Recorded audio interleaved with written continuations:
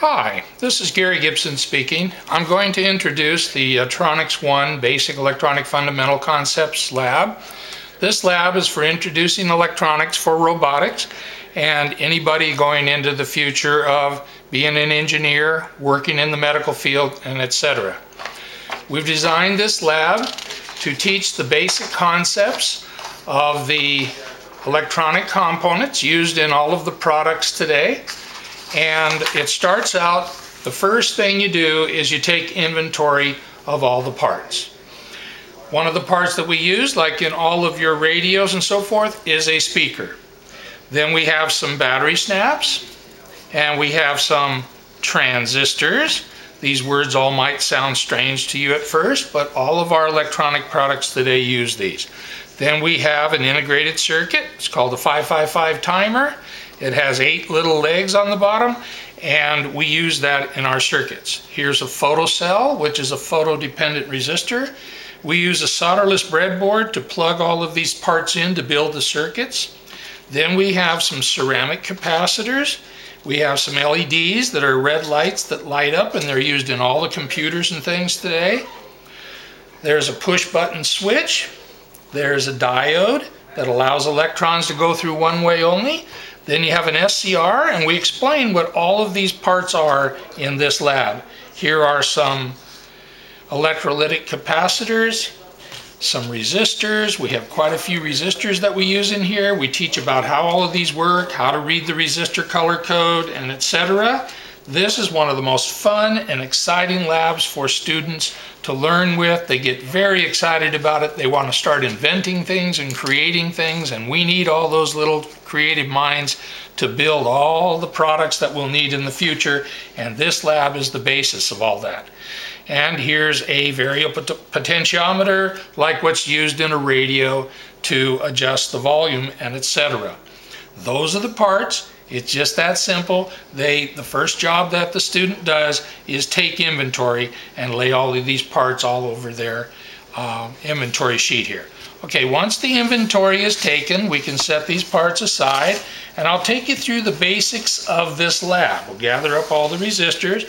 These are easily stored in a small space and reusable. Okay, as we flip the page, the next part of the manual goes into what each component does in its basic function. They can take their time and read this. We have some marvelous software that will go on your computer if you'd like, that will enhance the learning that you're doing here. As we turn the page, we go into some more of the components and their schematic symbols. The first lesson has to do with the flow of electrons going from atom to atom, that's what electricity is all about, and electronics is we use to control that. Here's the resistors. Here are these little resistors and with their color bands on them, and this is showing how to read the color bands. Then over here we talk about the solderless breadboard, what all these little holes are, and how the solderless board works. You flip the page and we explain that instead of soldering the pieces together, we use a solderless breadboard to build all of our circuits. The next one is capacitors, how you read the values on the capacitors. The next lesson is how does a resistor work.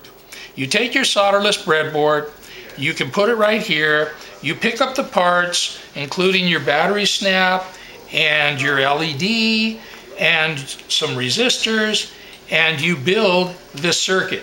What's over here? This is the inventory of what you need to build this circuit over here. So it has 1, 2, 3, 4, 5 resistors, an LED, and a battery snap. And you use that and you build the circuit. And then this wire that's over here, you touch each resistor lead and the light will change brightness depending on which resistor is in series with that light. So this is a lesson on how the resistor works. Okay, then after we've studied how the resistor works and so forth, and again I tell you there's software that can go with this if you like, or you can just use the book. The next page we're going to learn how a potentiometer works. So you get your potentiometer, you get your LED and a resistor, and as you adjust and twist the knob, the brightness of the LED gets less and brighter, and it will demonstrate how a potentiometer or variable resistor works. And again, here's your inventory that you need for this particular one. Then we teach about the photocell, the variable resistor. As light hits a photocell, its resistance changes, and we use this in many products today. The next one, especially in today's world where we're getting into photo products and photovoltaic cells and etc. The next lesson we go into is about how the capacitor works. And the next lesson we go in is how does a speaker work? That's a real interesting device, and in this lesson we explain that. Then we continue on about what's a diode do, what does an SCR do, and how does that work. Then we continue and we explain how a transistor works. Then we explain how the NPN transistor works, and we continue on to where we take two transistors and we make an oscillator.